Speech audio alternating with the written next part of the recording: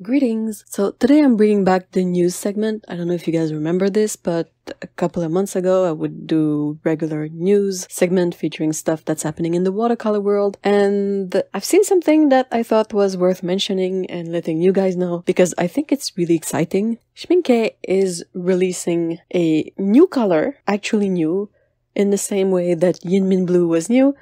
Now they are offering a YInTiCo color, which is a mix of yttrium, indium, titanium, and cobalt, and it's a bluish red. It's really nice.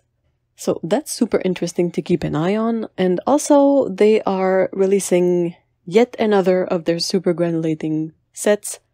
This one is named Urban, and I don't know what makes it particularly urban, but it's really interesting to see that this set has a yellow too, so I'm eager to know more about that one. So that's it. That's the two things I wanted to mention.